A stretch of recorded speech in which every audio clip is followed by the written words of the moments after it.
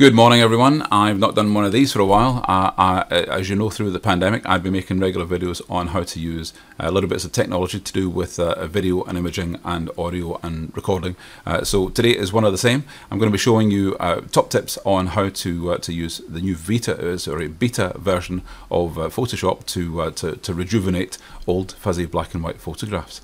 So first of all, what I'm going to do is bring to screen my Creative Cloud desktop. So if you're using Photoshop, you'll have this, not a dodgy version of Photoshop. If you've got the legit version of Photoshop, you can do this. And in the Creative Cloud desktop, you can access all of the apps such as Photoshop, Premiere Pro, Premiere Rush, After Effects, and so on. So these are all great, these are all fantastic, and they're continually updated with new features. But what I'm going to show you is something that's in the beta version of Photoshop. So that downloads it as a different program. If I click on beta here, what you'll see is the download button. Once you've downloaded it, then you can open the new version of Photoshop. So let me just bring that over here so you can see that on screen. And as you can see, I've already loaded an old black and white photograph. This is actually of my mother and father-in-law taken at their wedding in 1952, I think, maybe 1950.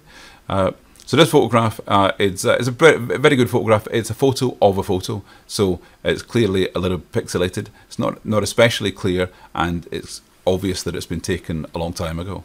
So what we're going to do with this picture is we're going to rejuvenate it with color and make it much sharper. We're going to make it look as if the photograph was taken this year, not 60, 70 years ago. So first of all, I'm just going to select everything that's on the screen here. So the image is selected. I'm going to select filters and go to neural filters. Neural filters is a new selection of filters that Photoshop have added to Adobe have added to Photoshop, and all of these use artificial intelligence to intelligently improve the images that you have.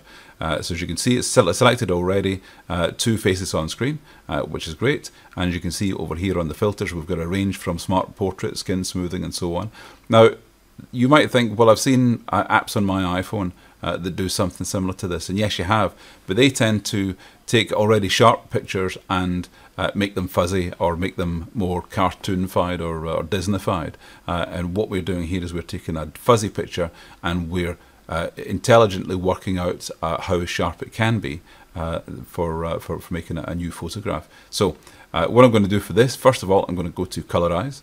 So in Colorize, if you click on here, you can see it's selected the whole screen. I'm going to switch it on, and it'll automatically add filters to bring in the color. We can change some of the functionality here. We can put the saturation up, obviously.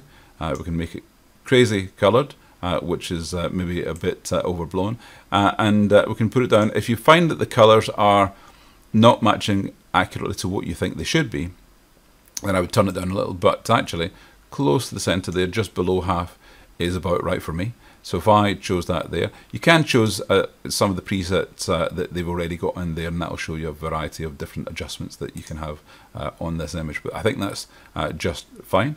If I change the output as a new colored layer, then that shows you what would be put on top. So the actual color that's added to the black and white is actually this. It looks a bit vague there, but I'll just switch that off for just now. So having done this, what I can now do is we can sharpen up this picture. So color is fine, but let's go and add, with the photo restoration, some sharpness to the faces. So it's automatically detected the faces. And if I click on this, you'll see processing and device. These faces here are going to become sharper than they were before. Look at that. So that photograph, in terms of resolution, looks as if it was taken this year. Look at the detail in the hair. It's quite amazing. It's picked out that the suit is blue.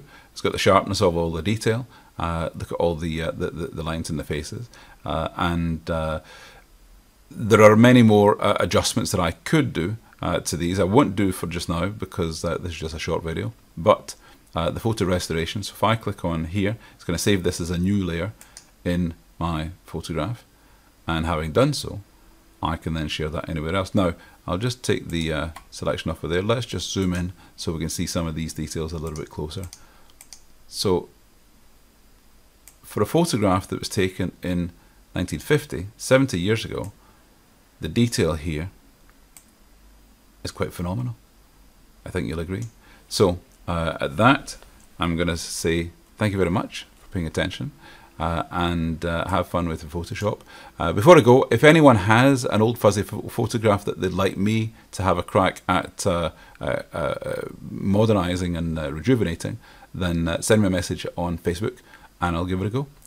So thank you very much and goodbye.